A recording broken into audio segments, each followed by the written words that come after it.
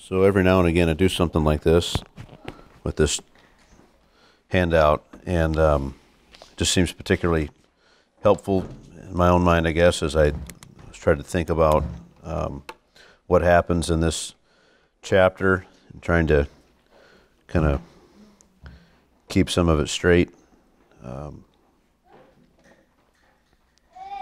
Seems to me there's some helpful insights to be gained by doing something like this on this text. Before I actually start the message or anything, let me just say a couple things about the chart here. Just the whole title of the whole chart, Speech in Genesis 17. And I have three columns there: the narrator's speech, God's speech, and Abraham's speech. Then just some other things, some important words are highlighted. Covenant is highlighted, is used 13 times. Circumcised is used 10 times. And then in gray, in a light gray, I have just sometimes some clarifying notes, some things to kind of help you think through things as they go.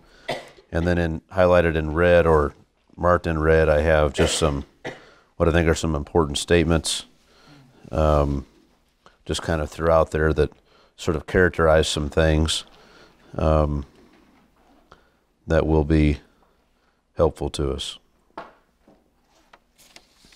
Well, that makes sense, clear enough as far as what there's kind of the more I wanted to do on here, the more busier, the busier it got, and then I kind of had to pull back and say some things. There was another, next time I speak, I'll be speaking next week at Brashears. I'm not sure yet if I'm going to teach on Genesis then. If so, I'll have another handout then, which I didn't have this time because I was planning on this being one sheet front and back, so I'm going to save the second sheet with other information on it for next time, but I ended up with two sheets anyway. But anyway, that's what happens. So that's the plan. So you may get another sheet on Genesis 17 next time, or relevant to our discussion on Genesis 17. Everybody settled? We all here and ready to go? Why don't we pray and seek the Lord's help for our time here?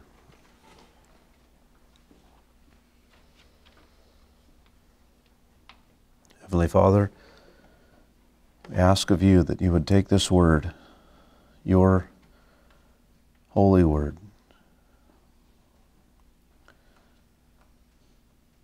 and use it among us today for holy purposes. You would produce in us holy affections, holy thoughts, holy lives.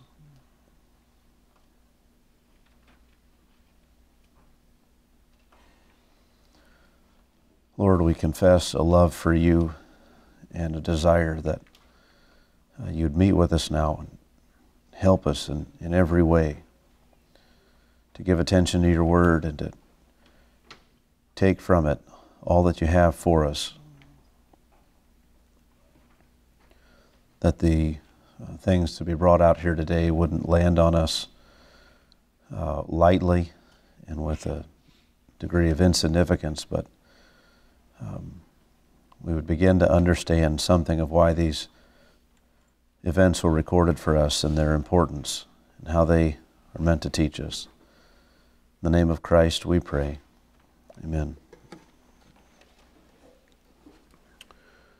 Well, let me just review very briefly and kind of introduce the message for today.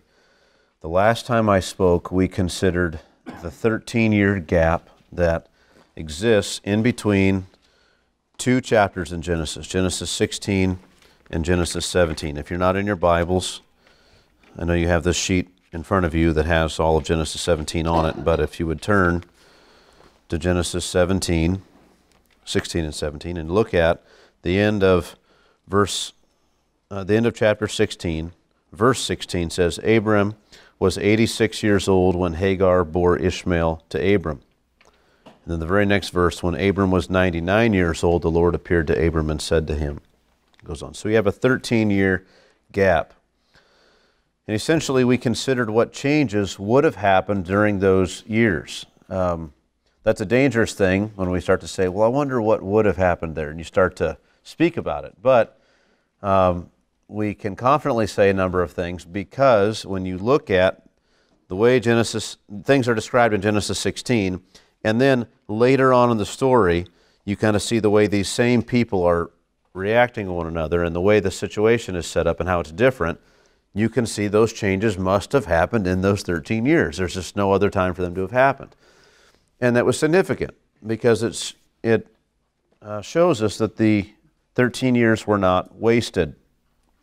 God didn't put Abram on a shelf and forget about him, and 13 years later realize, oh wait, I forgot I had something to do over here I wasn't yet done with. That's not the way it is. We saw that in the 13 years, Hagar's role in the house has changed. She's no longer the slave woman of Sarai, but is Abraham's slave woman. That's said that way later in Genesis 21.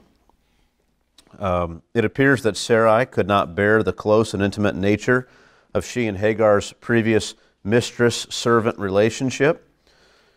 While Sarai had softened toward Hagar and toward Ishmael, and that was good, but to have Hagar serve her in such an intimate capacity was just too much.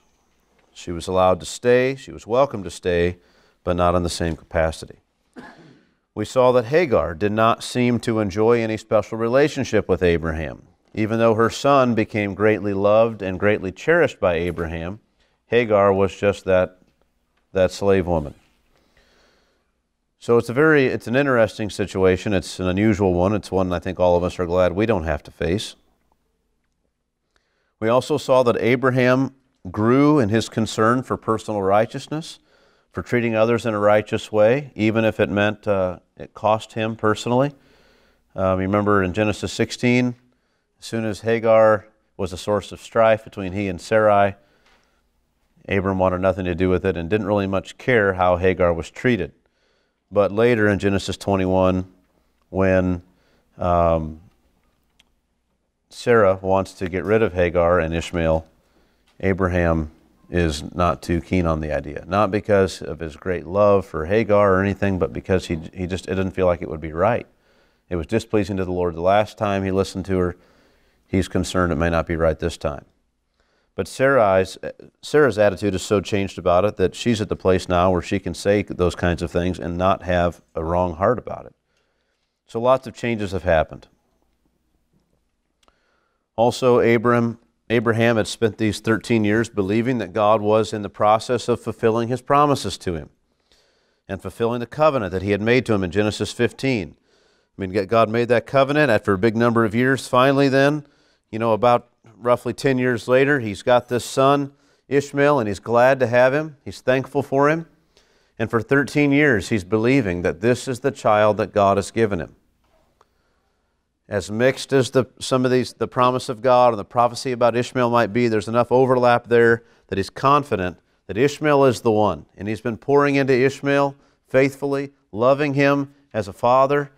This is what he wants. He's happy with his boy. I imagine there's not a day that goes by that Abraham doesn't wake up and thank God for this child.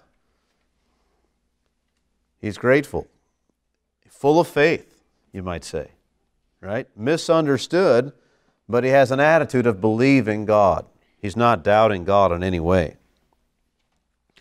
Now, there had been many failures in Genesis 16, but by the time we get to Genesis 17, there have been 13 years of routine, day-to-day living.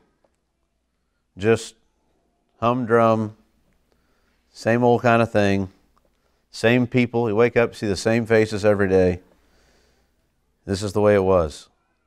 But 13 years, not just of routine, but daily lessons in character, in godliness, and in enduring faith. 13 years. If God had Hagar come back, if for no other reason than just the maturing of personal righteousness and godliness that would have been necessary for them to make that work. So it's quite a thing. Now also, last time I spoke, I dropped this big hint about the message today, and that was from Romans chapter 4 and verse 11. I didn't mention the text last time, but if you would turn to Romans chapter 4 and verse 11, I want to remind you of this, and it will set you in the right direction as we begin today. Romans 4:11. This is the Apostle Paul speaking about the events that happen in Genesis 17. And he says that he, that is, this is Romans 4:11, he is speaking of Abraham, he received the sign of circumcision as a seal of the righteousness that he had by faith while he was still uncircumcised. The purpose was to make him the father of all who believe without being circumcised, so that righteousness would be counted to them as well, and to make him the father of the circumcised, who are not merely circumcised, but who also walk in the footsteps of the faith of our father, of the faith that our father Abraham had before he was circumcised. There are two huge things that are answered for us about this covenant of circumcision in this text by Paul. And we are not allowed to deviate or to give a different answer than what Paul gives when we explain the covenant of circumcision, because this is the inspired answer. What did circumcision signify? Paul says it signified, he received the sign of circumcision as a seal of the righteousness that he had by faith while he was still uncircumcised. So whatever we understand about circumcision and what it signified, we've got to come down where we can make it fit with when Paul says it was a seal to him about the righteousness that he already had by faith while he was still uncircumcised. Right? It was God put a seal upon him. This man's righteous in my eyes. That's my guy. It's got to somehow relate to that. And also, what was the reason God gave this sign of circumcision? What was the reason for God saying these things? Verse 11, the purpose was to make him, you see, there was a reason God gave the sign. So both the meaning and the purpose, or the significance and the purpose, both given there by Paul, was to make him the father of all who believe without being circumcised, so that righteousness would be counted to them as well, and to make him the father of the circumcised, who are not merely circumcised, but who also walk in the footsteps of the faith that our father Abraham had before he was circumcised. The purpose was not to bring circumcision to lots of people. The purpose was to bring righteousness to lots of people, circumcised or uncircumcised. That wasn't the point wasn't circumcision. The point was what circumcision would lead to. That it would result in people who are circumcised and uncircumcised having the righteousness that Abraham has by faith, whether circumcised or not. That was the purpose for which God gave circumcision. And that seems strange, right? I'm going to give you this thing and command you to do it, and it doesn't really matter to me.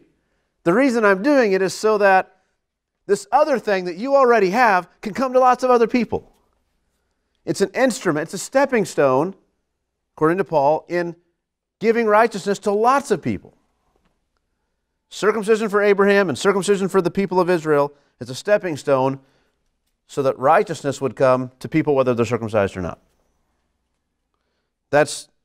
So I've got to understand those things. Whatever else we get out of Genesis 17, we've got to land here and agree with Paul that that's how circumcision worked and the purpose for which God gave it. So that's where we're going.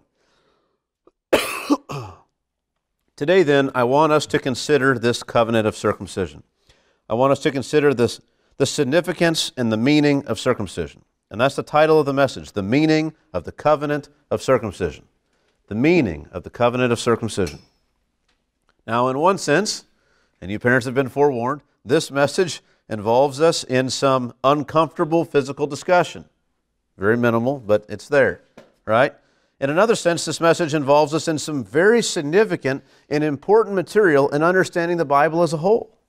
Like you can't just, because God used circumcision as a sign of the Abrahamic covenant, and then later the sign of the Mosaic covenant, And because the New Testament deals with it so much because of that, you can't understand your Bible if you don't have some understanding of the purpose and the meaning of circumcision. You're just going to, there's lots of pages in the Bible, you're just going to say, I don't know what they're talking about, because you don't have any idea about this thing.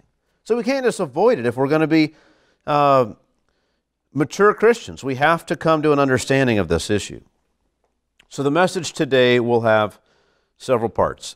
First, I want to give a couple of definitions at the outset so that we're clear. Second, I have this handout for you that puts all of the verses in Genesis 17 into three categories of speech. Again, speech made by the narrator, by God, and by Abraham. We'll go over that and consider some important features that we find there. Third, we'll consider the meaning of circumcision from a few passages in the Old Testament, and then we'll consider some things that the New Testament has to say about circumcision. So that's roughly the outline there. So then, first thing, definitions. I say we're talking about the meaning of the covenant of circumcision. I trust I don't have to, when I think about that title, I don't have to explain the definition of meaning, right? Meaning. So, covenant, the meaning of the covenant of circumcision. What do we mean, covenant? A covenant, most of you are very familiar, is just a binding agreement between two or maybe more parties. There are different kinds of covenants, but you can think of, we sign, some of your legal documents, even today, will still have the term covenant used in it, right? When you think about when people marry together, they make a covenant one with another, right? When you buy a house, the bank asks you to sign a covenant. Now we think about a contract, right? It's the same kind of thing. But they didn't all used to be written by fancy lawyers and, have 30 pages to them. They just was a handshake and an agreement and a bond and a covenant. Now, covenants, though, especially in the ancient world, had a certain kind of form to them. They usually took a certain form. They were like a ceremony or things where these things were enacted. But again, there are different kinds of covenants. Two equal parties might make a covenant with one another. That may be one kind where you have two equal parties. You might think of Abraham and Abimelech. They make a covenant over a well later in Genesis, and they're just two equals in that sense. Or you might have a weaker or less respected person might go to someone else and seek an agreement, ask for things to be a certain way, and ask for a covenant. Or you might have a stronger, more respected person, like a king, might seek to make a covenant with those that he rules. Listen, you guys, have kind of set me up as your leader, and that's fine, but if I'm going to rule, it needs to be a certain way. We need to agree to these terms. This is how it's going to be. That may happen. Or you might have a conquering king might establish a covenant with those that he's defeated, right? I've taken you all, and now this is how it's going to be, or else. Right? That may happen. That happens all the time, right? Some invading army comes in, conquers a land, and says, okay, from now on, you owe us 50% of your crops, or you'll die. We'll come in here again. You don't want us. We're going to come here next year armed, and you're either going to have the food, or you're going to pay with your life. But if you do that, anybody else attacks you, I'll protect you, me and my army. What do you think? It's kind of hard to, it's a deal you can't refuse, right? It's unfortunate, but you can't refuse.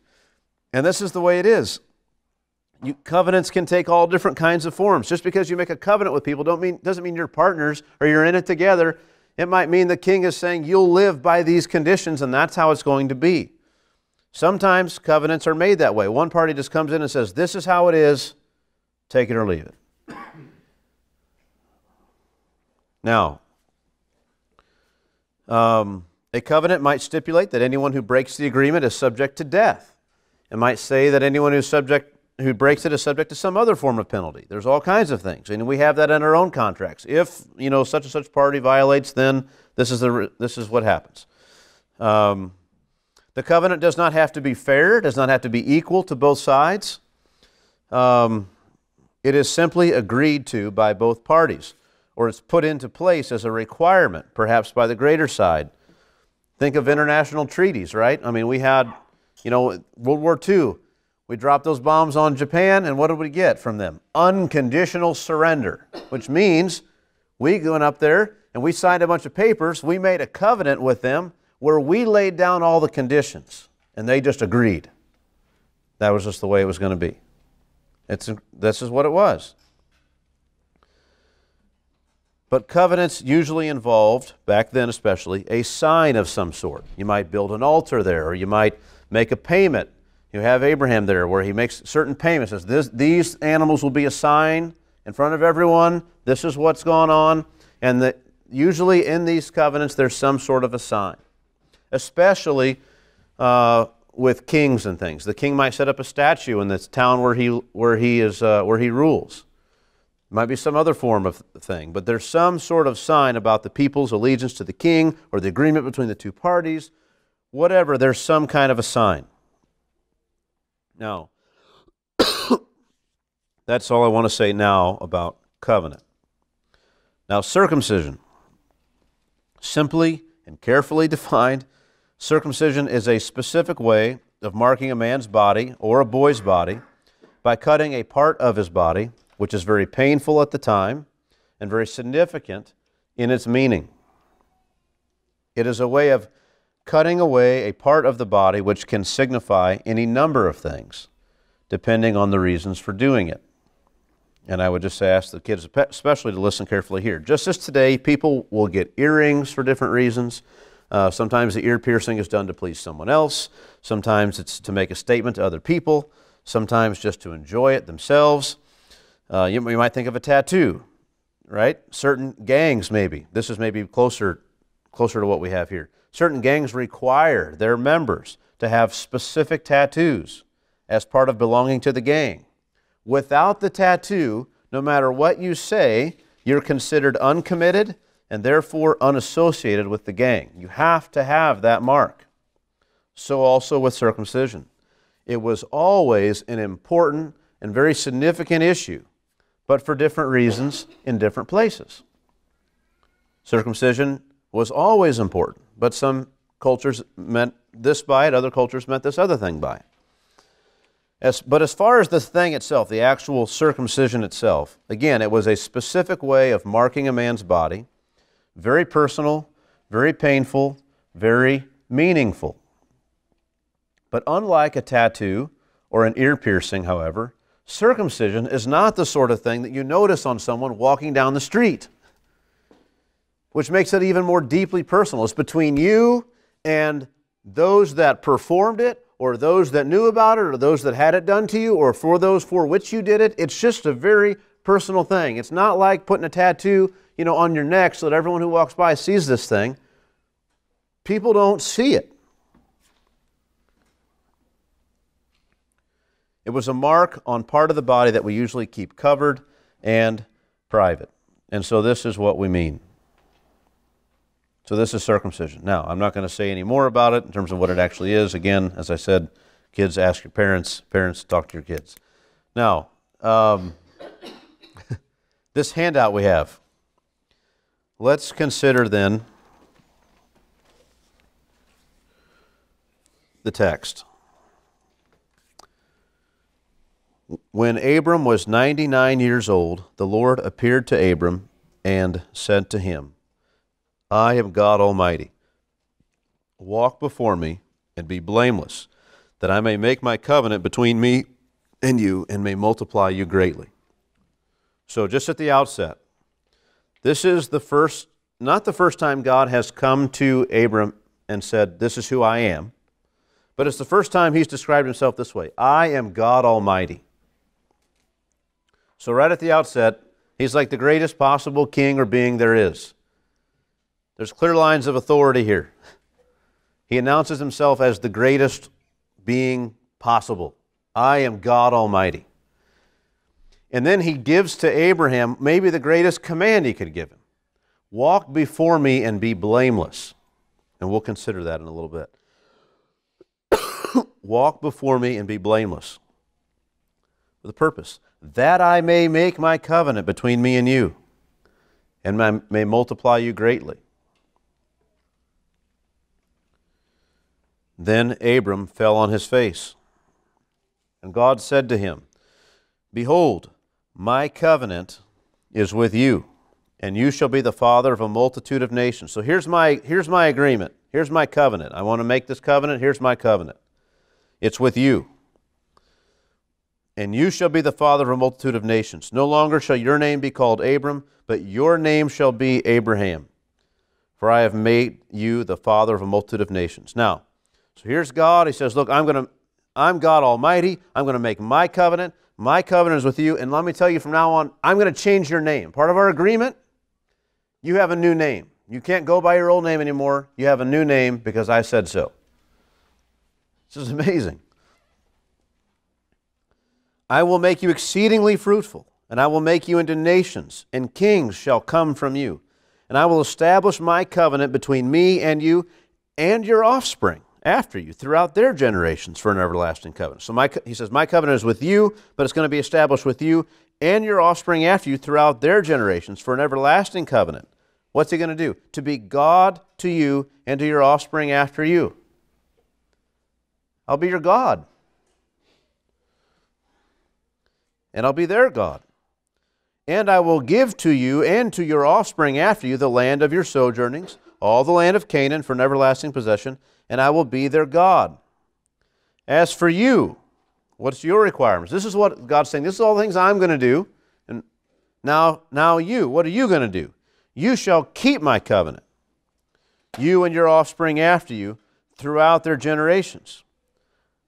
This is my covenant, which you shall keep. What is this covenant you got to keep? Between me and you and your offspring after you. Here it is. What's God going to do? God's going to be God to you. He's going to give you the land. He's changing your name. You got a new identity. And He wants you to walk before Him and be blameless. And in that context, He's making this covenant. And here He says then, here's what you're going to do. Every male among you shall be circumcised.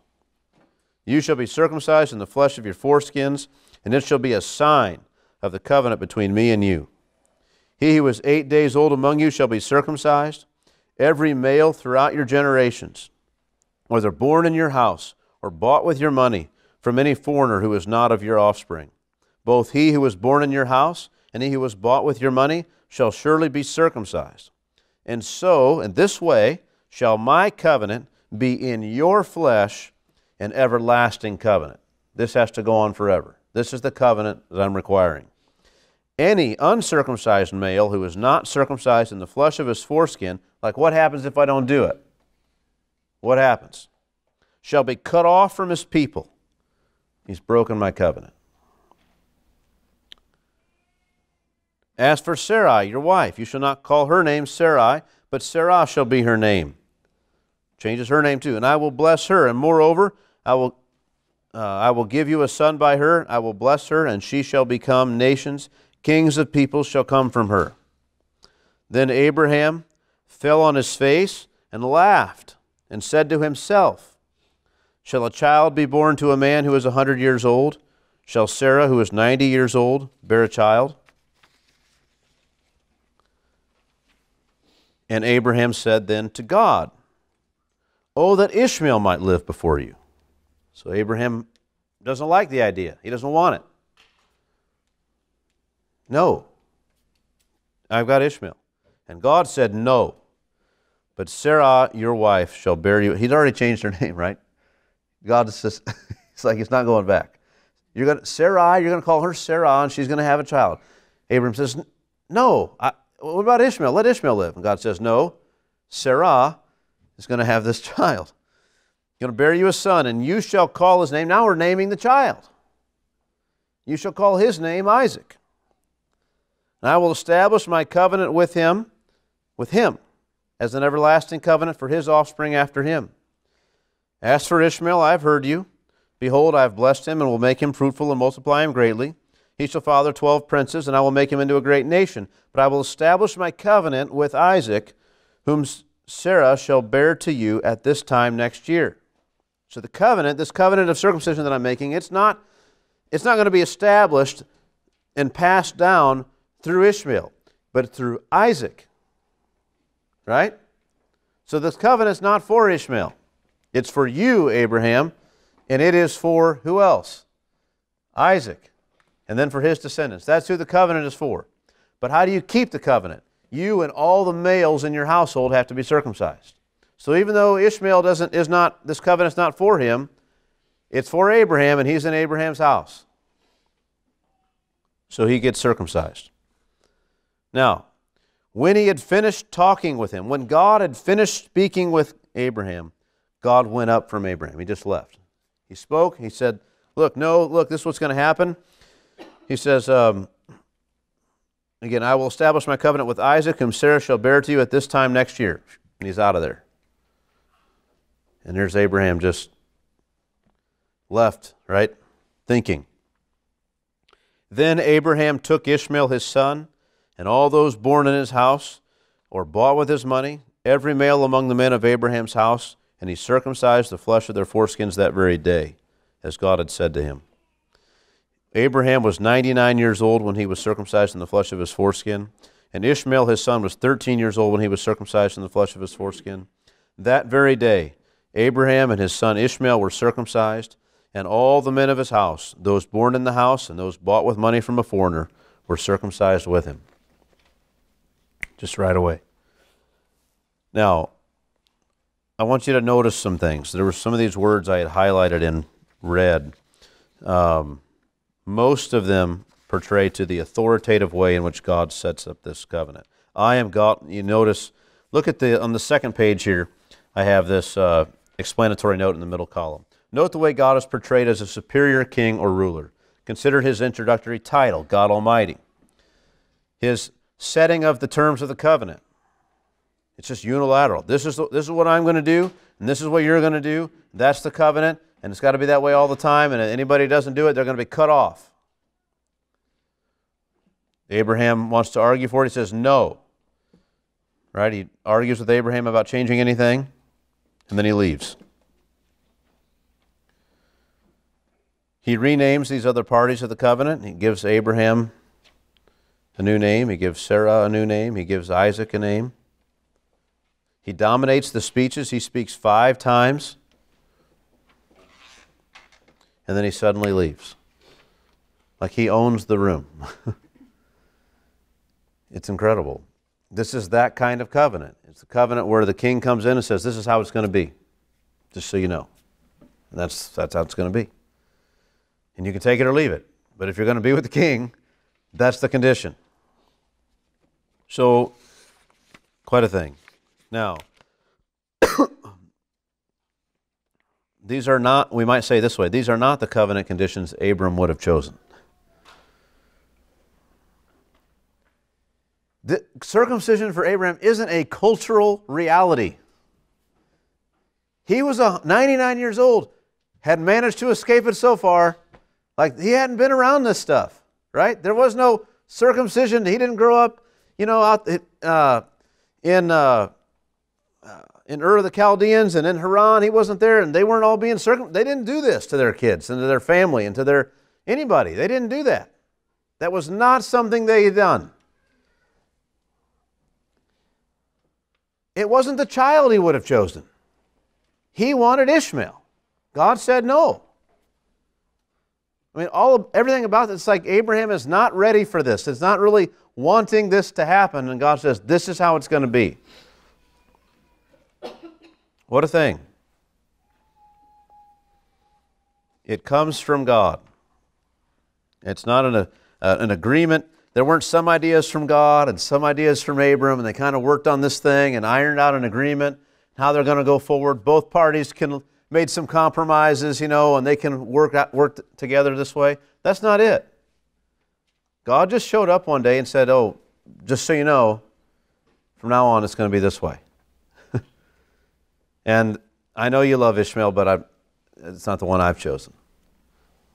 So get ready for some changes. Next year it's going to be totally different. What a thing.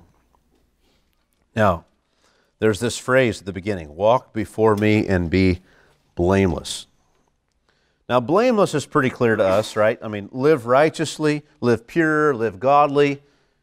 We know what blamelessness means, right? I mean, You're in a relationship with somebody, and can they say anything against you? Have you failed them in some way? God says, walk before me and be blameless. God wants Abram, he's sitting here telling Abram, look, you've really screwed up sometimes in the past, and that's not going to be that way anymore. Look, if this thing is going to happen, you need to be blameless. You need to be blameless. That I may make my covenant between me and you. I'm not looking to make this covenant with someone who's just kind of halfway serious about following me, halfway serious about living righteously. You've got to be the most righteous man that you know, Abram. You've got to be blameless, that I can make this covenant between me and you and may multiply you greatly. What else? Walk before me, he says. Walk before me and be blameless. Now that's a little bit different. I want to turn to 3 texts real quick just to kind of get a sense of this walk before me and what we mean. They're all here in the Old Testament, 1 Samuel, 1 Kings, and 2 Kings. Let's turn first to 1 Kings chapter 8.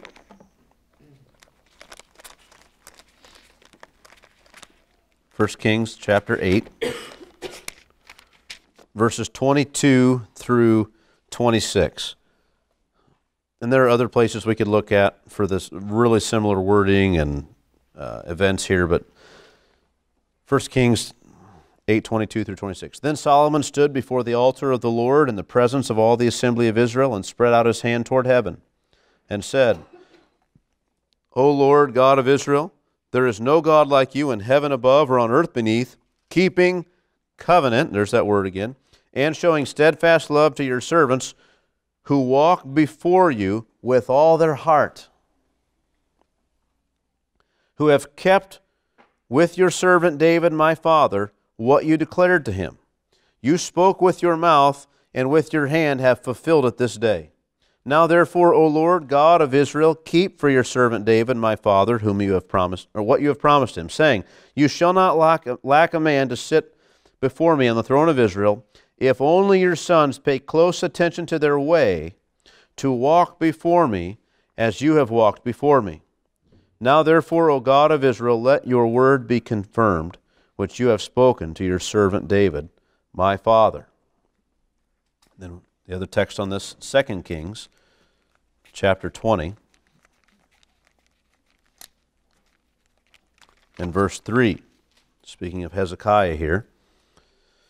Now, O Lord, please remember how I have walked before you in faithfulness and with a whole heart, and have done what is good in your sight. We'll stop there. It has to do, at least from these 2 texts, we see with the person's character, their manner of life, their awareness of God, right? The earnestness with which they live under God, those kinds of things. Their character, their manner of life, and awareness of God.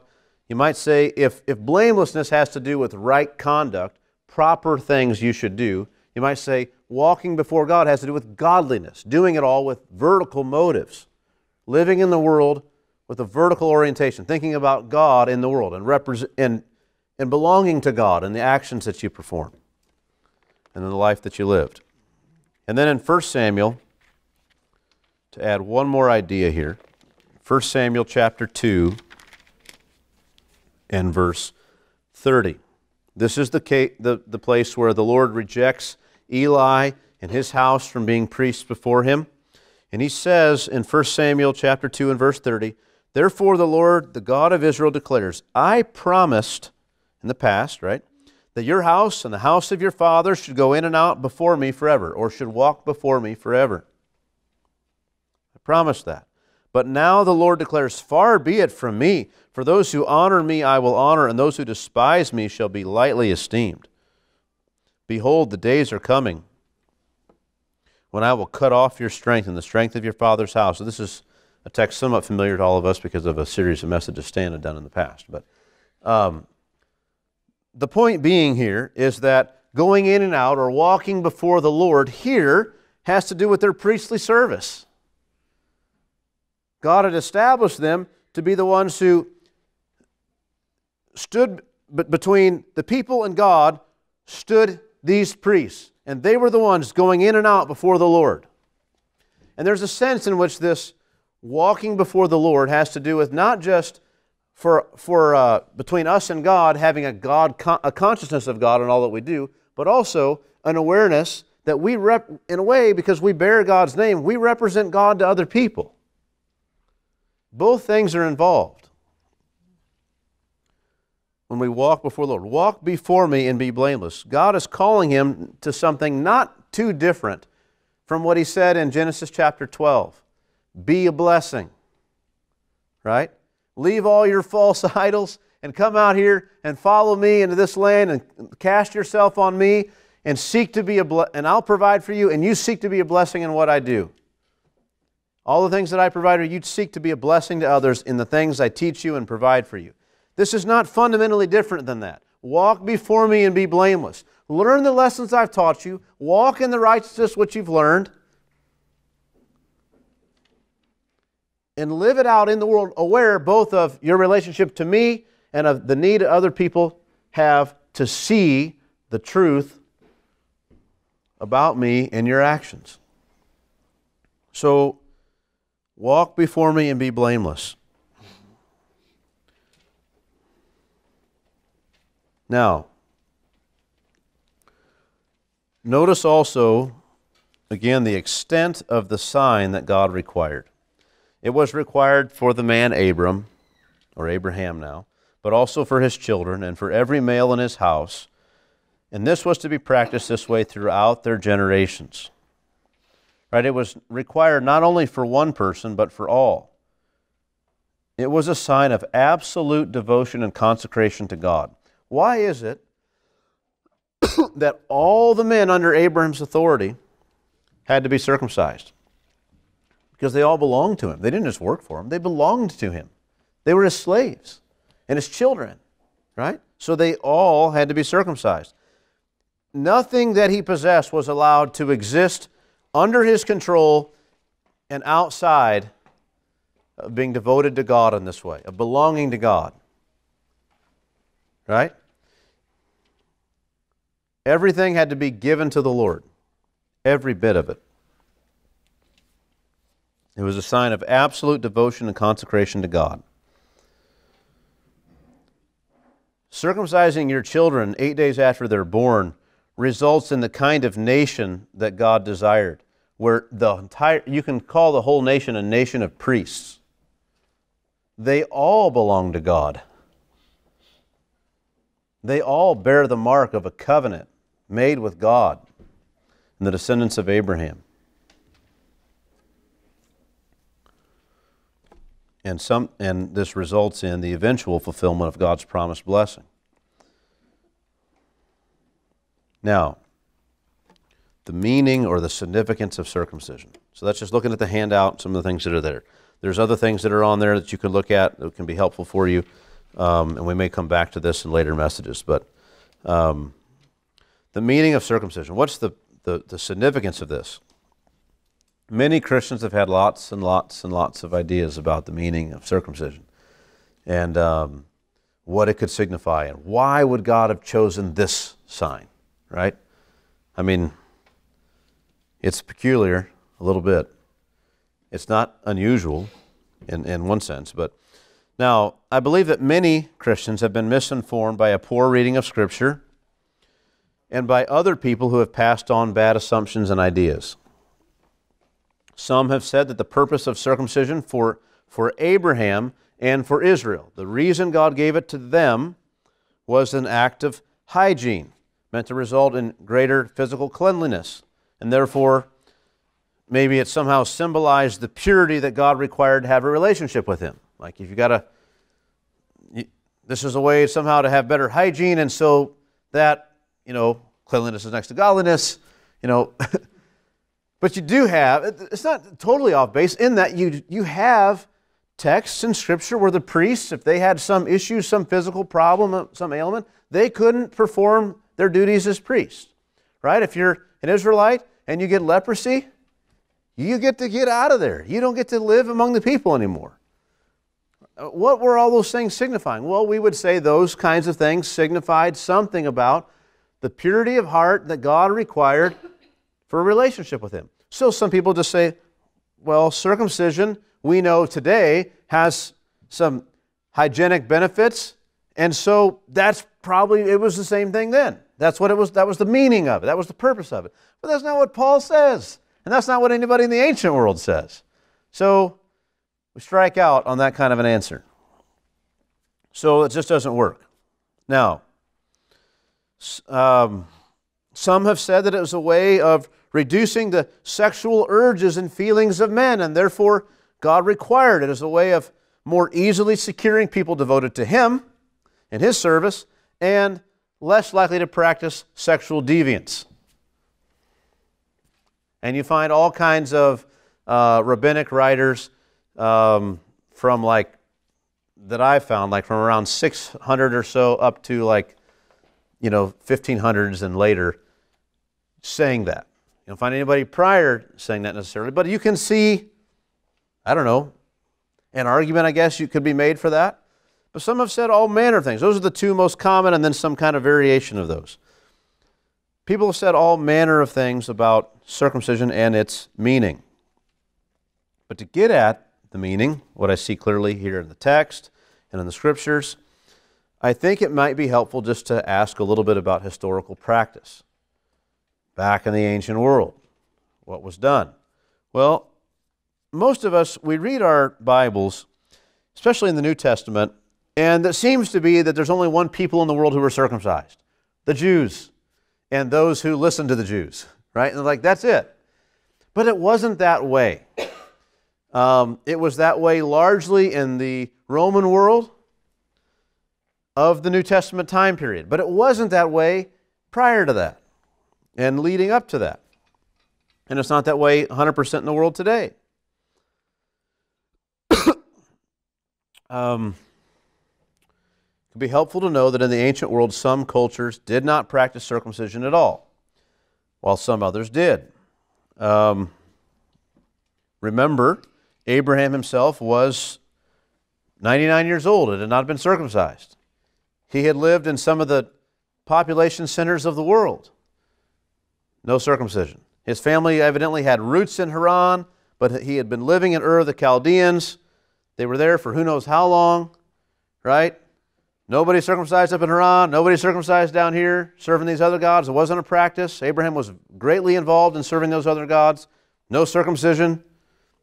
Married a woman who's named after one of those false gods. No, there's no circumcision involved with this guy. Goes up to Haran, lives with the family a little while longer.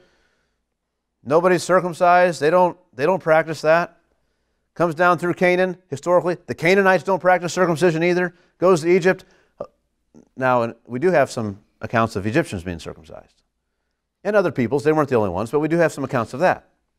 Comes back to Canaan, and then God says, after 23 years, time to be circumcised. And the only place he's run into this really extensively is in Egypt. Now that's significant for a couple reasons. One, it might provide some social understanding for Abram to think about how to think about circumcision. But also, it's helpful for us because it was a practice at the time when Abram was down there. Some people were circumcised. Who were they? What do we know about it? And I'll just say a few things. The reason I want to minimize or just mention this briefly and not spend a lot of time on it and belabor it is because I don't want to take whatever the ancient practice was in Egypt and say, well, that's what the Bible must mean by this. Because that's not the way it is. I can't just fill in the blanks with pagan practices and say that the same thing applies. But if I find some things among all the different cultures and the way that circumcision was understood, if I find some things in Egypt that really seem to make a lot of sense of the biblical text, I don't want to take that practice and say it's the same thing, but say, look, it functioned maybe in some ways that are similar. And I think we'll see in the whole Bible that it's most similar maybe to Egyptian circumcision in terms of what it meant. Now, before we talk about Egypt briefly, let me say one other thing. In other cultures, circumcision was a rite of passage from childhood into manhood, right? You reach puberty and time to be circumcised. You and all the kids your age who are going through puberty, we're going to line you up, and the men of the village are going to get together, and this is what we're going to do. And that's still practiced that way in a lot of cultures today. This is what, so circumcision is used for all kinds of different things.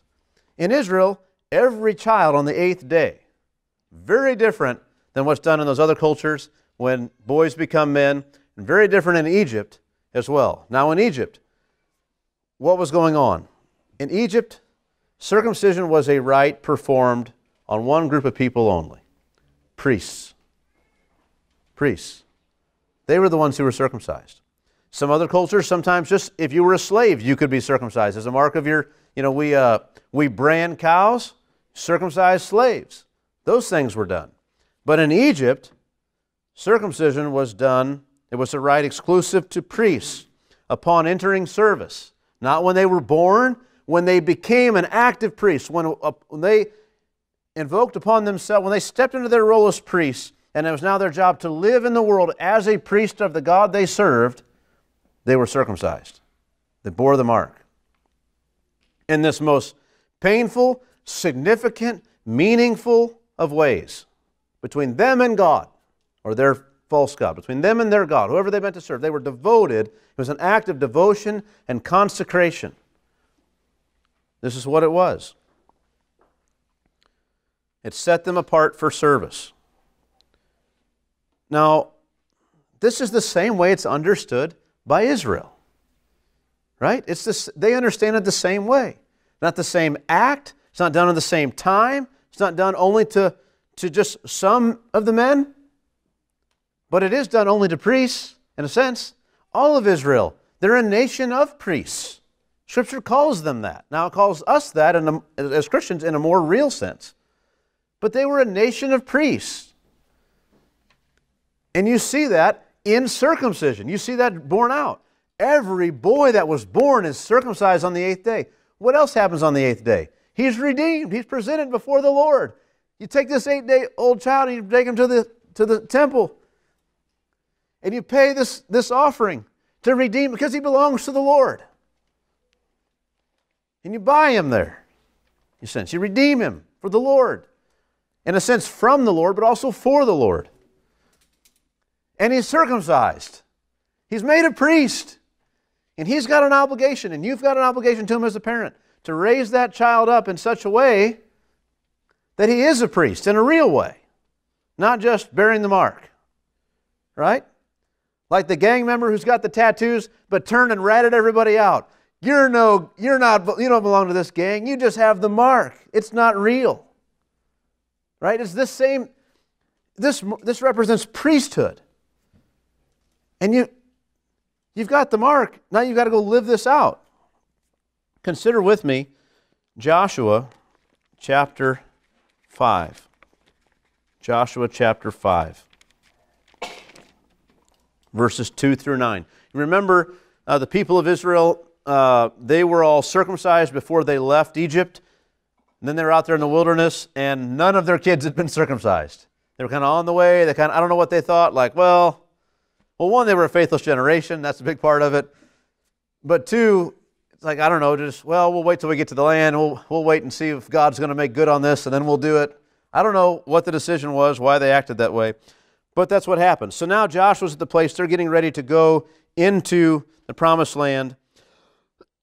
And you're not getting to go in without this mark of circumcision. Verse 2. At that time the Lord said to Joshua, make flint knives and circumcise the sons of Israel a second time. So not that these same men are circumcised again, but so Joshua made flint knives and circumcised the sons of Israel at Gibeath Haraloth. And this is the reason why Joshua circumcised them. All the males of the people who came out of Egypt, all the men of war, had died in the wilderness on the way after they had come out of Egypt.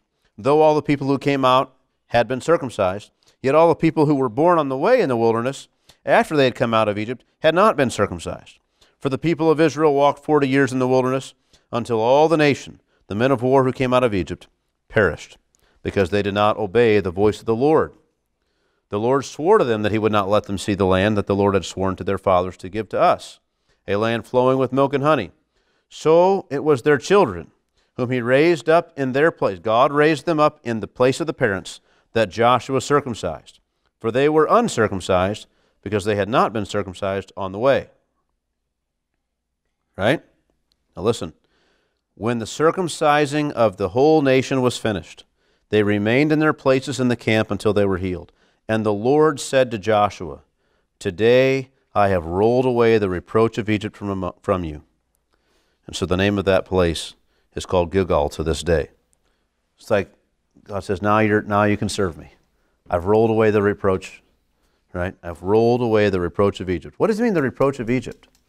Like, he didn't mean that, like, the Egyptians think badly of you. Like, the reproach of Egypt was like in God, the stain of the people, in a sense, left upon the people, all the junk that they picked up in Egypt. The reproach, I've rolled back the reproach of Egypt from among you. It's gone. Now you're ready to follow me. Let's get on with it. Let's get into the land. So this thing of circumcision, it's an act of consecration that sets you apart for service to God. It's an act of devotion to Him, consecration to Him.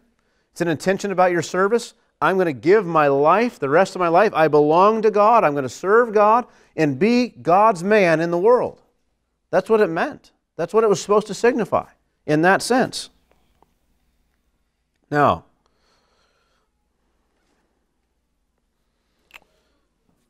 again, this is why Israel is said to be a nation of priests, and why the refusal to undergo circumcision carried with it the consequence of being cut off from the people. You can't be here in the land among these people serving God's purposes if you're not consecrated to God. You don't even bear the mark of a priest. What are you doing? Get out of here. You don't belong. We're a people devoted to God. That's what circumcision is supposed to mean. Now, one other passage I want to turn to, two texts, but one book, in Jeremiah chapter 4 and Jeremiah chapter 9, and then we will move into the New Testament. So Jeremiah chapter 4 and verse 4. This is a time in Israel's history, among the many times in Israel's history, when they were no longer following God and walking with God. But they were still being circumcised, right? And what do we read? Jeremiah 4:4. Circumcise yourselves to the Lord. They say, we are circumcised. Remove the foreskin of your hearts, O men of Judah and inhabitants of Jerusalem, lest my wrath go forth like fire and burn with none to quench it because of the evil of your deeds. You couldn't just have the mark of circumcision and think everything's fine, right? Because what we've been seeing is circumcision, in a sense, was an act, a corporate act of the nation to rededicate themselves and their children and their generations after them to be priests to God, to be devoted to Him. And if they keep performing that act, but it becomes emptied of its purpose and its intent and of the will to carry it out in the nation, then it's like it's meaningless. And he's saying, you need to circumcise yourself to me. And they say, we are circumcised. We just yesterday, John's boy was circumcised. What are you talking about? Circumcise your hearts. Like, I don't want you to bear the mark of devotion to me on your body, but in your heart. Let's make this thing real. The sign of circumcision was given to a man, Abraham, who was devoted to God, looking to God, trying to serve the Lord, trusting in God's promises, hoping and trusting that God would bless the nations through his involvement in Abraham's life. He knew this was going to pass. And he's got a child. It's the wrong one, but he's got a child he thinks is evidence of it. God has not abandoned me. And for 13 years he's been plodding along, faithfully believing those things, looking for the next opportunity. What's God going to do next? And God says, here's this sign. I give it, that's my man right there. That's my priest. That's my guy. And here's a nation of people, of that guy's descendants, all saying, we got that sign too. But they don't care about God at all. And God says, look, like, it's not just, if you don't have the physical sign of circumcision, you could be cut off, but I'm going to cut you all off right now. Because it's in none of your hearts. None of it's real. It's just this physical thing. Circumcise yourselves to the Lord, remove the foreskin of your hearts, lest my wrath go forth like fire and burn with none to quench it, because of the evil of your deeds. And then Jeremiah chapter 9 and verse 25. Behold, well, let's start in verse 23. I think it gives a better sense of everything here. Thus says the Lord, let not the wise man boast in his wisdom. Let not the mighty man boast in his might. Let not the rich man boast in his riches. And you might say, let not the circumcised man boast in his circumcision. But let him who boasts, boast in this, that he understands and knows me, that I am the Lord, who practices steadfast love, justice, and righteousness in the earth. For in these things I delight, declares the Lord. Behold, the days are coming, declares the Lord, when I will punish all those who are circumcised merely in the flesh. Egypt, Judah, Edom, and the sons of Ammon, Moab, and all who dwell in the desert, who cut the corners of their hair, for all these nations are uncircumcised. And all the house of Israel is uncircumcised in heart. Right? So judgment is coming upon all the nations because they don't bear the mark of circumcision. They're not concerned with being priests to me. They're not concerned with living before me. But also the nation of Israel, because though they're circumcised in the flesh, their hearts are just like everybody else's. And so judgment's coming to them too. So that mark of circumcision that they bore in their body, which was supposed to signify something about this connection they had to God and the way they were related to God in the world and God's promises to them, God said, since circumcision signifies that, any of you who have that will belong to the people, and if you don't, I'll cut you off. But here we see God saying, and that mark of circumcision means nothing. It doesn't separate you apart as my guy if your heart's not circumcised. It means nothing. You'll be judged with everybody else. That circumcision becomes, in a sense to God, uncircumcision. It's useless. What did their circumcision get them? Judgment, because they were uncircumcised in heart. It has a connection here to the heart. Now, I hope we're well underway to understanding the way Paul talks about this in the New Testament. So let's go back then to Romans chapter 4.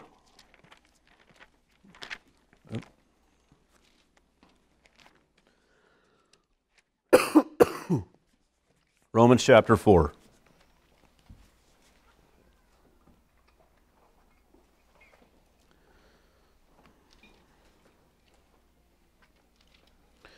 Verse 11. He received the sign of circumcision as a seal of the righteousness that he had by faith while he was still uncircumcised. The reason God chose to mark... Now we can quibble about what circumcision itself, the act, but let's just stop for a second. The reason God gave him a sign at this time was to mark Abraham and his descendants apart as those who were with God in the world, and those who carried with them this promise from God. There's this promise that God had given, and was giving here, that they were going to be a father of nations. The kings would come from him. They would have the land. God would be their God. It says, I'll be God to you, and I'll be God to them. And he tells Abraham at the beginning, walk before me, I'm blameless, that I can make this covenant between you and me and you, and may multiply you greatly. And here's the covenant. I'm going to make you a father of a multitude of nations. How did that happen? How did he become the father of a multitude of nations? Well, physically and spiritually.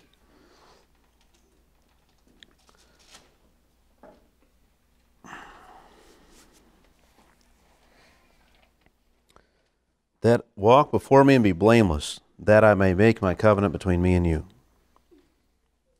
He comes to him with some demands about repentance and a more righteous life, but he also comes to him as one who already was God's man in the world. He received the sign of circumcision as a seal of the righteousness that he had by faith while he was still uncircumcised. You remember, roughly, 20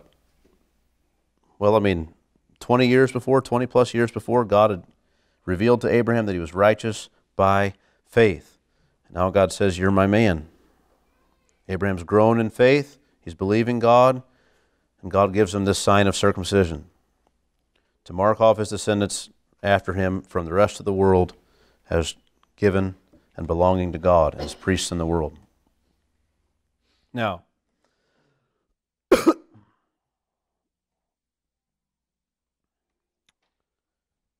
let's go to Romans chapter 2, verses 25 through chapter 3, verse 2. So chapter 2, verse 25, and we'll begin reading. For circumcision, you might say, what's the value of circumcision? We've talked about the significance of it, what it signified. We've talked briefly about the purpose. We'll go back to the purpose here in a minute. But what's the value of it? Verse 25, circumcision is indeed of value if you obey the law, but if you break the law, your circumcision becomes uncircumcision. Right? I mean, this covenant sign is great. It's a great sign to have in the world. God gave it to you. It's a gift. It matters. It sets you apart as a priest to God. It means something between you and God if you're keeping the law.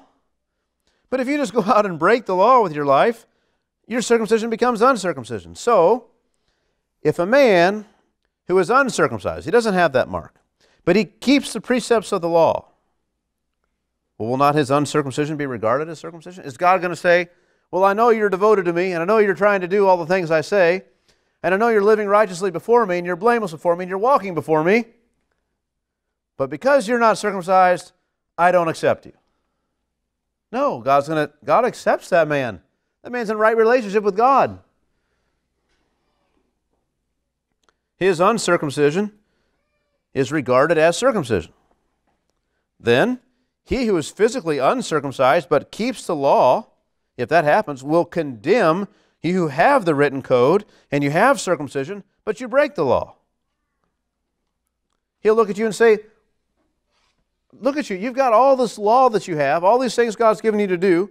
I would have loved to have had all those scripture verses. If I had the scriptures, I would have been so much further along than I am. But you have all that, and you've ignored it, and you got this mark of circumcision, which is supposed to mark you out for God in the world, and you're not living for God at all. He'll condemn you who have the written code and circumcision, but break the law. Verse 28. For no one, why is that true? Why will we do that? For no one is a Jew who is merely one outwardly, nor is circumcision outward and physical. But a Jew is one inwardly, and circumcision is a matter of the heart, by the Spirit, not by the letter. His praise is not from man, but from God. Circumcision belongs to those whose praise is from God. Right? Now, circumcision was always intended to be a mark of solidarity with God, a mark of devotion to God, a mark of priesthood in the world. It was outward and physical. Now we have this verse here, it's not outward and physical, but circumcision is in fact outward and physical. Paul doesn't mean there's no outward or physical aspects to circumcision. It's a physical act. What he means is the significance and the purpose and what matters about circumcision. It points to something else. It points to something that's inward and spiritual. Right? It was outward and physical, but its purpose was to its significance was to signify something inward and of the heart. And that's what we see here. Then, chapter 3, verse 1, then what advantage has the Jew? I mean, what's the value of what is this value of circumcision then? Much in every way. What's the value of circumcision? Much in every way. To begin with, or the greatest benefit of circumcision, the greatest benefit of being a Jew, of belonging to this group to whom was given this covenant of circumcision down through the years, what's the greatest benefit? The Jews were entrusted with the oracles of God. They were taught about righteousness, how to be blameless. They were taught from God. To them was entrusted the knowledge of God. That's the greatest benefit. Now, take that text and think about what we have in Genesis 17 here, where God says, I'm going to make this covenant with you. I want you to walk before me and be blameless. And there's a sign of circumcision, and it's going to come. And then The next chapter, or said, and I'm going to be God to you, and I'm going to be God to your descendants, and everybody's got to keep this covenant. The next chapter, we see God saying, shall I hide what I'm about to do from Abraham, seeing that I have chosen him to instruct his children after him in terms of righteousness? Right?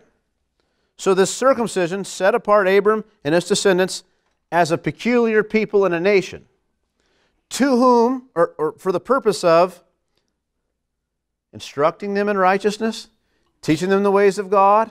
They all bear the mark of priesthood. They're to be living this way. They have this huge emphasis in their culture about living for God. And God eventually makes another covenant with them and gives them a law and gives them all kinds of instruction and gives them the prophets and gives them the writings and gives them all the promises and all these things so that they might know God and know righteousness. They were entrusted with the oracles of God. Huge benefit to them. Huge benefit. That's the value. God was setting a people apart in so many different ways, and circumcision was a massively significant one. Setting them apart as a nation of priests in the world. Now they failed miserably. In the very next verse, what if some were unfaithful? And it's like an understatement. Some? Like, don't you mean like, what if almost all were unfaithful? Does almost all of their faithlessness nullify the faithfulness of God? By no means. Right? God still had a purpose, and He accomplished that purpose. Even if they failed all along the way, He still accomplished it. But that doesn't mean the value of circumcision is less. It was still a huge benefit to them if they would personally take advantage of it. This sign of circumcision, when you see that circumcision is a sign of your devotion to God, of your having been by your parents and by your culture dedicated to the Lord as a priest to Him like they are, you see then how later, when those same people are given a covenant, the old covenant, through Moses, with all these laws and rules and regulations, and they all have to keep it, you see then how Paul can later say and testify, he says, I testify again to every man who accepts circumcision, that he's obligated to keep the whole law. Right? If you're going to accept circumcision, what was circumcision? Not just an act of devotion to God, an act of devotion to God and an identification with the Jewish people, the nation who had been given these promises that a physical descendant of theirs would bless the world. If you're going to identify with those people, well, they also have this whole covenant, this other covenant that was given later, with all these rules. And all that are circumcised got to keep all those rules. And Paul's saying you don't get one with the other. If you're identifying through circumcision with Abraham's descendants, then you got to identify with them completely. You're obligated to keep the whole law. What a thing. It sets the people of Israel apart as a nation of priests, representing God's purpose of blessing the world through a physical descendant of Abraham, and setting the world to right one day through him. That's what circumcision means. That was the whole point. Now the purpose in giving this, Romans chapter 4 again, and this is the last text we'll look at once more. Romans 4:11. Halfway through. The purpose was to make him the father of all who believe without being circumcised. Right? The purpose of Abraham's circumcision and the circumcision of his descendants, and all the truth that they were given, and the scriptures they were given, and all that come through there, was not to result in circumcised people,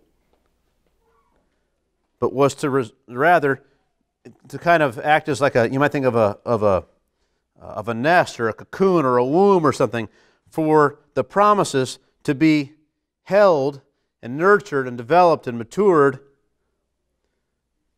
until the right time. And when that time would come, then that blessing that God had intended could come out then to everybody, could be enjoyed, both to those who belong to that group, because you'd hate for them to miss it. I mean, you want some of the people that God had chosen specifically to carry these, to be entrusted with this truth, and the prophets came from these people and all this. How could all of them not get it? They got to be there too. And Paul wrestles with that later in Romans, right? He says, well, even though there's so many who are cast off and so many are unbelieving, they're still holy because of the forefathers and the patriarchs, and God has still made some promises, and they will be included. But this blessing wasn't just for them, it's for all the world. It's for all of them. The purpose was to make him the father of all who believe. It was a step. You've got to set this people apart. And this was the first step one in God setting a people apart, generation after generation, to receive His revelation, to receive His truth, that one day would result in this blessing coming both to the circumcised and the uncircumcised, so that Abraham would be the father of a multitude of nations, because they would be, in the deepest sense, children of Abraham, having the same heart as Abraham has, devoted to Him, or devoted to God, wanting to see this blessing come to more, having learned through hard and difficult struggles what things God requires and what a righteous life looks like. This is Abraham, having been made righteous by faith, so that righteousness would be counted to them as well, and to make him the father of the circumcised, who are not merely circumcised, but who also walk in the footsteps of the faith of our father Abraham, or that our father Abraham had before he was circumcised. Now, so that's the purpose. It's the beginning step, the first steps of God setting a nation apart. This is how He did it. He could have done it. He could have told Abraham, like those gangs do, I want a tattoo on your, right above your butt over here, or on your back shoulder blade, put it over here, put it on your ankle, put it, I don't know, it's got to be painful, put it between your toes. Like it could have been anything. He chose circumcision. He chose circumcision. There was nothing fun about Abraham at 99 years old and Ishmael at 13 and all the men in the house. Like it was, in a sense, it was a significant test. Like think about it. I mean, Abraham, I don't know what kind of life he had in Ur, or what kind of life he had in Haran, but he gets to Canaan and he's kind of all cast on God and he's got nothing. But then through his own lies, he's got all kinds of riches in Egypt, and God kind of made it work out. He didn't really have to suffer for the sins he committed, though he felt deep regret about it and remorse. God's been looking out for him and taking care of him all this time. He's got buddies in some of these cities. He could kind of just cozy on up and move in. He's got his child. He loves that kid. But if he's going to continue having those things with God's blessing, now he's got to be circumcised. And him and all the, it's one thing for Abraham to be willing, but what about, Eliezer and his boy? Why do they got to be circumcised? They're not okay with this. Well, he's the master. What does that conversation look like? You're going to be circumcised. No, I'm not. Well, then you're going to have to be circumcised. Like you don't have a choice. Be circumcised or else. I don't know what that looks like. It's a scary thing. What temptation might Abraham have had, you'd think, to just say, well, I don't know. I don't think so. I think I'll take what you've given me so far and I'll walk away, right? I've got enough. It's enough, Lord. And he kind of, in a sense, does that, right? No, Ishmael. God says, no, Isaac. Circumcision. That's the way. And that very day, Abraham did it. Carried it out. What a thing. So what's my application in all of this? Well, the one thing I thought we ought to definitely not miss is the way that, so this circumcision was a physical thing that signified something. And like all symbols and signs do, they can have a real tendency to be emptied of their significance. So that you find the nation of Israel later still doing circumcision, but it didn't mean anything anymore, right? So aside from just the things that we learned, the clarity we got about circumcision today, and taking that into our Bible reading, which will really help us, I also want to say, don't settle for a form of godliness, right? Like we can do that in our meetings. Like sometimes we talk this way, we'll say, I kind of feel like we're in a rut. What do we mean by that? What we mean is we're just kind of going through the motions. It doesn't seem really real, right? Don't let that happen in your Bible reading, in your prayer life, our time of fellowship together, the meetings, the things that we do. Like we don't want that at all. Like we want our times together to be lively, to be real. And that only happens when our lives are real, right? So don't settle for a form of, don't miss the heart of things. We don't just want things to be done properly in terms of, outwardly what should be done. We want things to be properly because they're from the right heart. And so we see this. There's this huge blessing that was given to the people in this covenant of circumcision. There's a great value there. But it was of no value to those to whom it came because they were uncircumcised in heart. Right? I could talk to the kids, we can talk to one another, we can exhort each other about the benefits of gathering together with the Christians, of our meetings together, of doing certain things. But that means nothing to you if you don't avail yourself, if there's no heart in that. There's no reality there. We can talk about the benefits and the blessings of having the Word of God, but if it goes unread, it's of no value to you. Right? Prayer. Oh, God hears prayer. Are you making any? Right? I mean, we don't want to just know these things and know, well, when I pray, I should do these certain things. Like we ought to be prayer for people. And so this is what we want. We don't want to settle for a form of godliness and denying its power.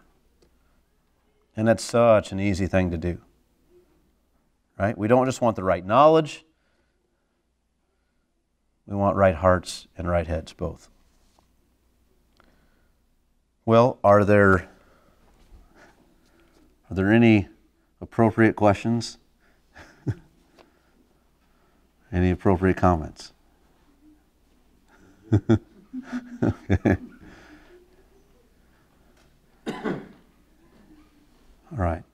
I hope that at least the significance and the meaning of the covenant of circumcision is sufficiently clear to everyone. All right.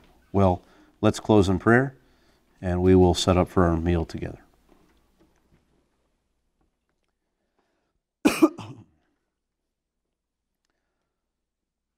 Heavenly Father, certainly if we're being honest before you, so much of your word involving this word and practice of circumcision strikes us as a very strange thing. And yet when we start to understand its significance, we see why it does belong where it's found and why it did raise the controversies it did in the New Testament. And all of that, Lord, understanding those things helps us more greatly appreciate our own position here in the new covenant, the sacrifice of Christ for us, the significance of ourselves being made priests to God Most High, and all of that. So we're grateful to you for your truth here and your revelation, thankful that there's enough, that your Scripture is sufficient to teach us about these things. We don't have to just guess.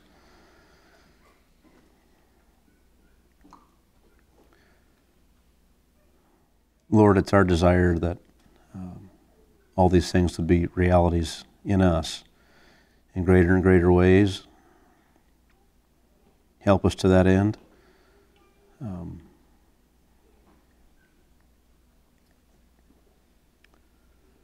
No doubt in the days ahead, and we can look back on our time past as well, that there have been specific things, very hard things you've asked us to undergo in our devotion to you, not in some ways unlike what Abraham went through. And we pray, Lord, that in those times that come, we pray for great grace upon us, that we'd be devoted, we wouldn't shrink back and waver, that it could be said of us, that very day,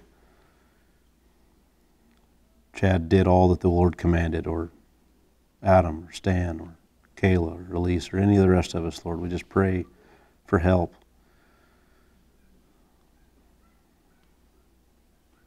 In the name of Christ, we ask all this. Amen.